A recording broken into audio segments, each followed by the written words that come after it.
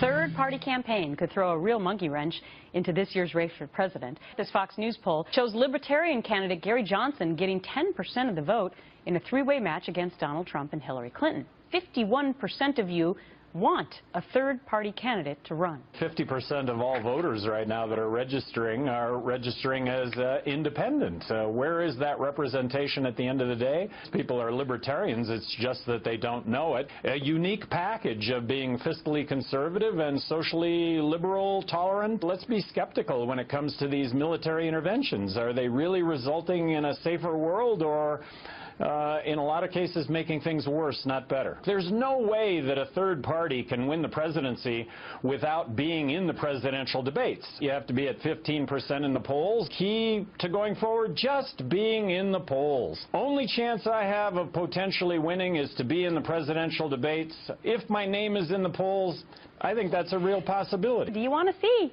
a third party candidate? Governor, thank you.